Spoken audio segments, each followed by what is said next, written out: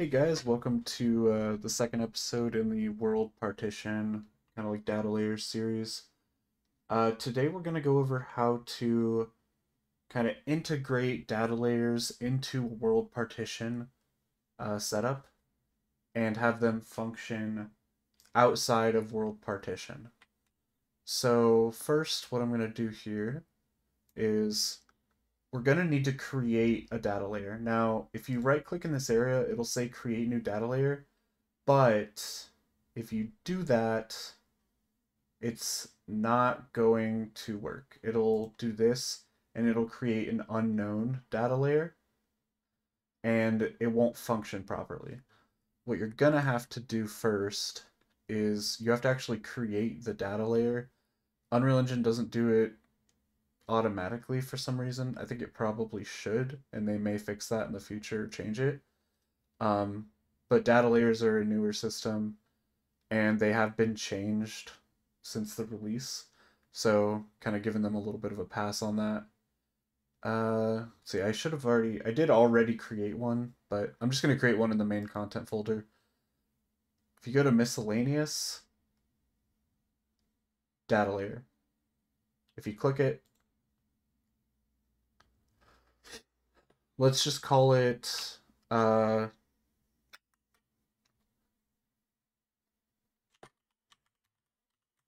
hidden object layer.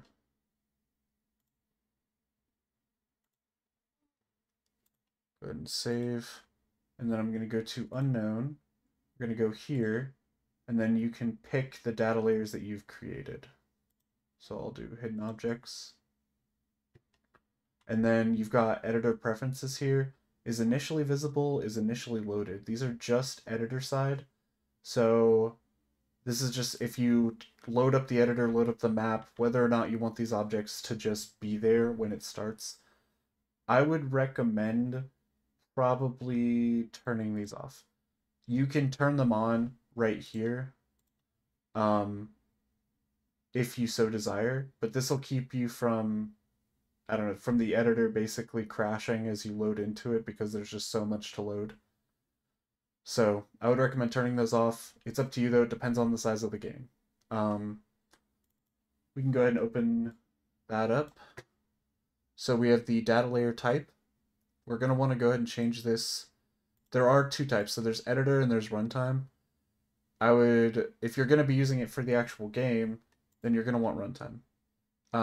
Editor specific, I believe it's for that same thing. It's like if you want an asset to be, you want to be able to unload lots of assets or load them in all at once to save on performance while you're actually working on the game. You can set this to editor, and you can have multiple actors be a part of multiple data layers. So one actor can be a part of like 3 data layers. And one data layer can hold a ton of actors. So how you handle that's up to you. But for actual game runtime, if you just want it to be an editor side data layer, then you can switch it to editor. I honestly don't know what support actor filters is. I've tried to figure it out, but from what I've seen, I'm just not sure. Um, there's not a lot of information on it. There might be something in the documentation, but I haven't been able to find it yet. So I normally just leave that blanked out and then the debug color, which doesn't matter. Save.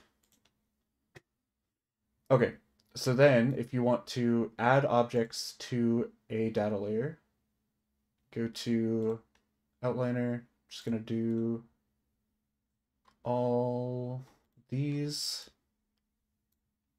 Do this one and then up to maybe like 48,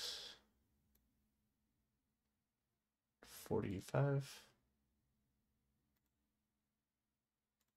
There we go. Okay, and then once you've got them selected, you want to go back to data layers, right click, and third option down is add selected actors to the data layer. Do that, and then this just toggles visibility. If you do this, it actually unloads them from the editor. Okay, so now To separate them from the loading in and out of the grid, gonna reselect them. We're gonna go to streaming. So currently they're set up default to spatially loaded and none. So if we turn off spatially loaded, then the grid will not recognize them and it won't load or unload them, and it will be determined entirely by the data layer. So we'll go ahead and save all. So now, oh, I left it invisible. Whoops. In objects, initially loaded and visible. Oh wait, sorry. Initial runtime state. Let's do loaded and activated. Okay, there we go. Yeah, this is the initial option down here. If you see the under the data layer, you've got editor, visible, loaded, and then you've got runtime. Now, most of the time in a game, depending on what the object is, you'll probably want this to be unloaded. It depends on the layer, very situational. But I'm just going to leave them as activated for now. Okay, so now they're visible. That's a previous tutorial if you want to look into footstep sounds. We're going to go away until everything else disappears. Ooh, I hope we can make it far enough. Yeah, should be able to.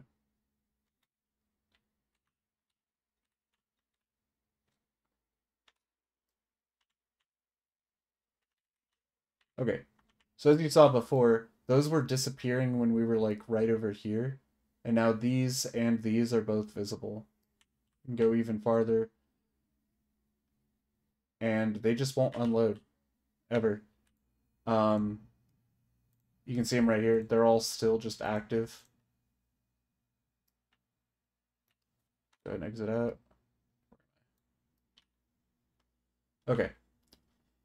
So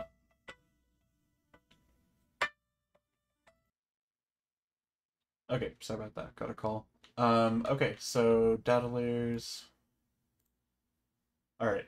So now we're going to go over how to stream these in and out. So now what we want is we're going to unload them at runtime.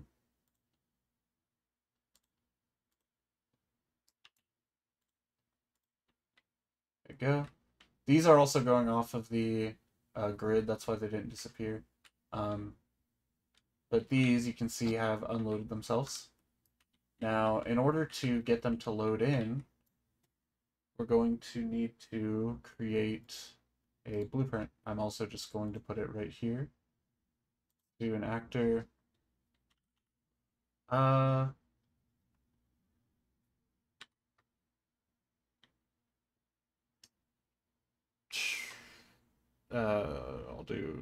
just call it actor loading.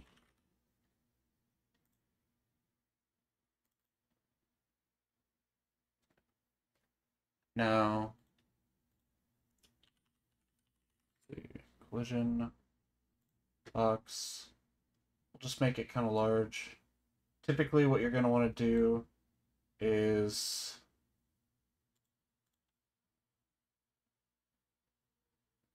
make it large enough so that it covers the whole area that the actors are in. Some people just recommend doors. Like if you have a doorway into an area, that you put it at the entrance, any entrances to the doorways, so as they enter or leave, it activates or deactivates. I like to, depending on the way the area is designed, if it's like a tunnel, you can do that. But if there's a lot of entrances and exits, I like to have it just cover the whole area that you want them to be loaded in, or just like outside that area. So, for example, let's go ahead and just make this a lot bigger. Box, let's do like 1,000 by 1,000 by 200. Basically the whole area. It's a little smaller though. We'll do 1,500. Okay. Save all. Let's see. Do like that. We'll do like that.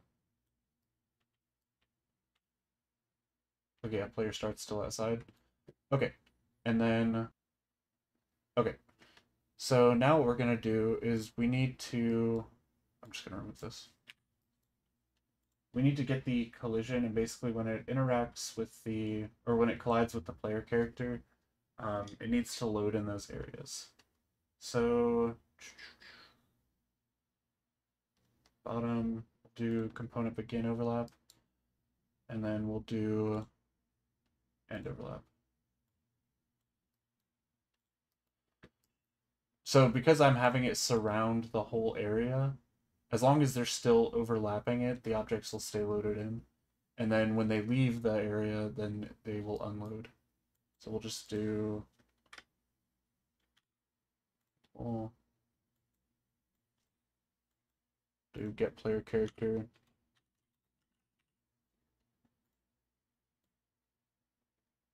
That's not the prettiest setup there. Okay.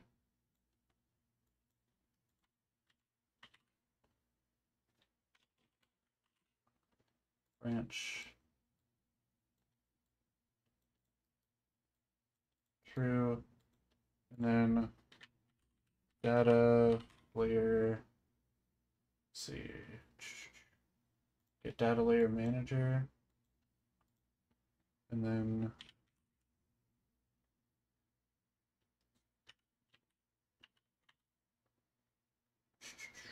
data layer instance time.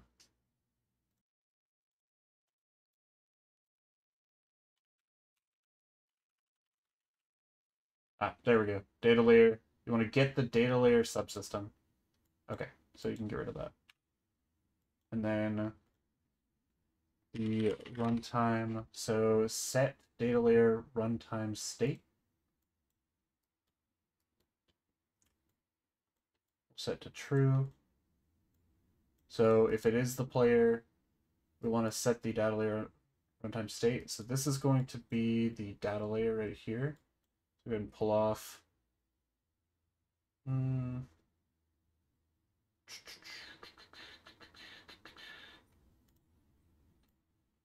This is going to be dependent on the collision. So you could make this instance editable so that you could set the collision down and then change the data layer from the actual actor outside, which I think I'm going to do. And then here we'll do the hidden objects. Yeah, we'll do hidden objects. So hidden objects is the default, but you can change it if you want it to work for a different layer. In state, we want it to be activated. And then if they end overlap, we want to do the same thing.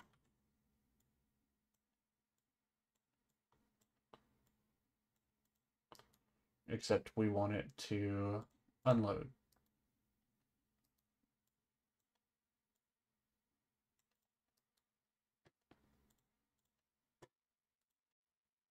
Okay, go ahead and test it out.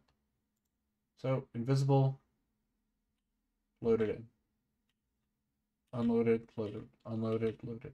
Now obviously doing this in the real world in every situation wouldn't be wise. So next what I'm going to do is show a good use case for it. So let's go ahead and just take the, I can't click it. There it is. Go ahead and just move this back a little bit.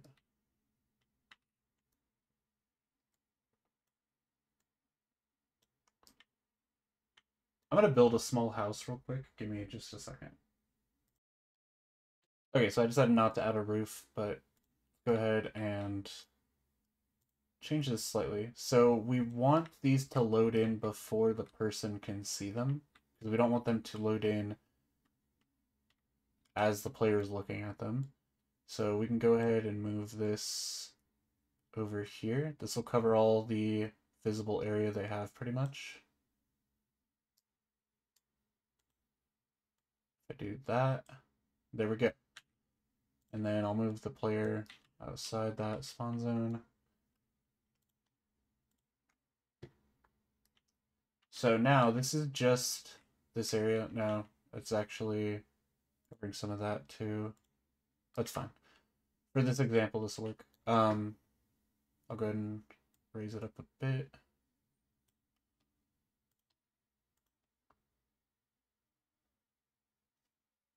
All right, and then we will fire save. I don't know. I'll hit play. Okay, so if I go over here, see they're loaded in. If I go back over here, 8, you can see they're gone. So it only loaded in those objects in this room.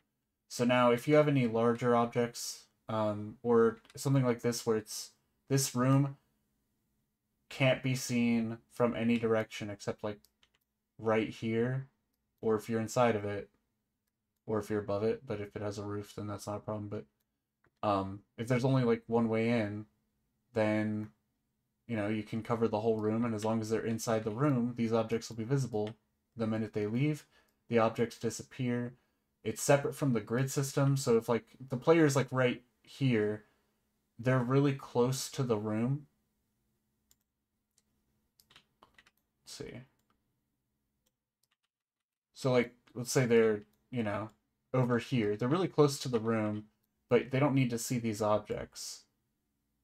So there's no reason for those objects to load in when they're like right here or even right here.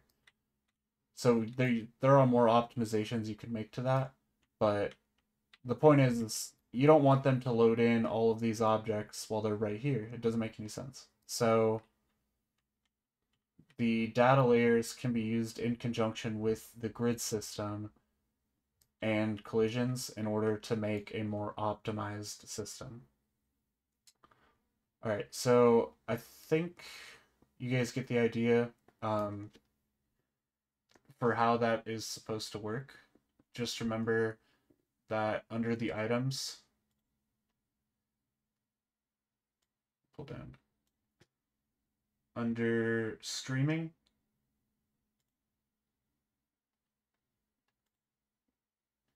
is it streaming?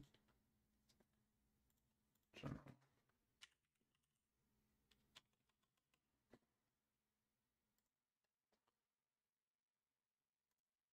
Oh yeah, there you go.